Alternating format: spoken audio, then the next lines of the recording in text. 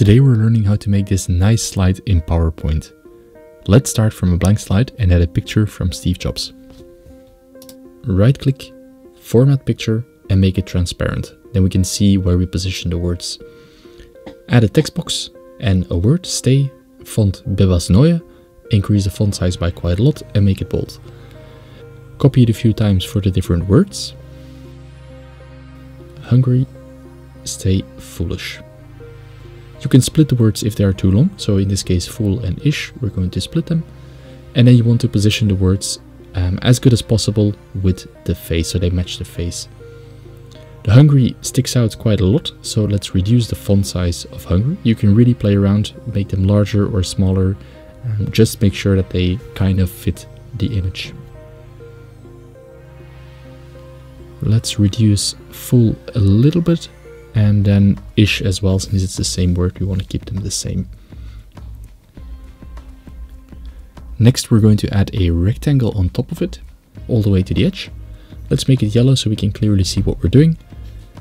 Select all the words in the background, right click, bring them to the front, select the rectangle, shape format, merge shapes, and then subtract. Now we've created a cutout of the letters in the shape, and we can see through the shape. So let's remove the transparency and make it white.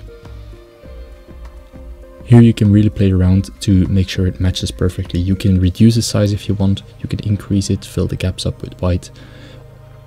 I want to keep it rather large, so here you can see the Y from stay and hungry, they don't match, so copy the image and crop some part of the hair in this case.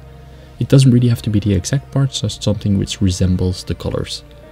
Let's add that over the Y's and shift that to the back. Now shift the image to the back as well, and this way we kind of fill it up. You can do it for the edges to refine it, just don't go overboard.